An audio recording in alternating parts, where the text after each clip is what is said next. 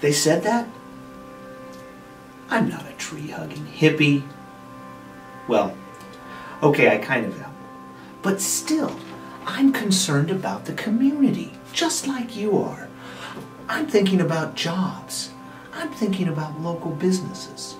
What is my opponent thinking about? He wants to go to the movies.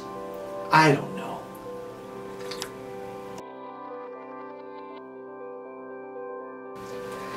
My name is Gary Bock, and I'd like your vote this November.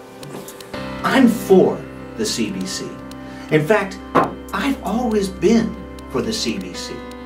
I feel that the community of Vancouver was built on coffee, beer, and caramel corn. Don't you? My opponent, Jim Maines, would have you believe that he can wave a magic wand and wipe out the CBC. But is that what we want? No. Coffee, beer, and caramel corn.